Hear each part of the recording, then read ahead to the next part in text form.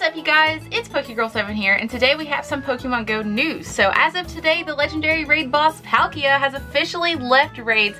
And guys, tomorrow, March 1st at 1 p.m. Pacific time, we are getting the legendary raid boss Dialga. So Dialga is known as the god of time, but in Pokemon Go, it's just a level 5 raid boss, and Dialga is a steel and dragon type Pokemon. So in today's video, we're going to go over a Dialga raid guide. I'm going to let you guys know the best counters, how to take Dialga down, because this one is a little bit more complicated than some of the other ones we've had in the past.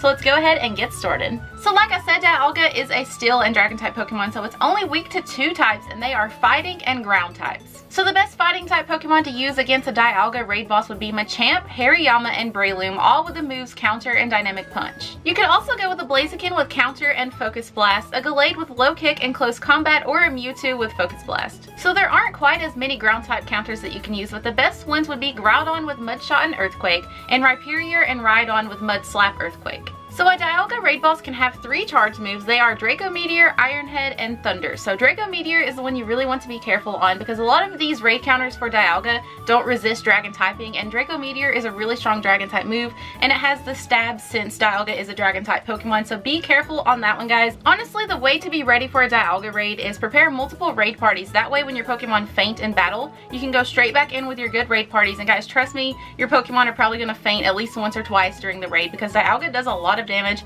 and like I said, all of these counters put out a lot of damage onto Dialga, but they don't resist Dialga's attacks, so just be careful on that one. One way to get a little bit more damage onto Dialga is pay attention to the weather. So if you have sunny weather, you can use your ground type Pokemon and they'll put out more damage onto Dialga, and same thing with the cloudy weather for the fighting type. So before you go into a raid, check the weather, see what it is, and that can help you pick your counters. So technically you can take down Dialga with 3 trainers, but just to be safe, go in with 7 or more. A 100% IV Dialga on a counter will have a CP of 2307, and with the weather boost it'll be 2884, and Dialga is weather boosted by wind and snow. So that's all for the Dialga raid guide. Just remember to use your ground and fighting type Pokemon, and you should do a good job. But also remember that these Dialga raids don't start until tomorrow, March 1st at 1 p.m. Pacific time. So Latios raids are going to be around until then. So you still have time to get a last minute shiny Latios if you haven't yet.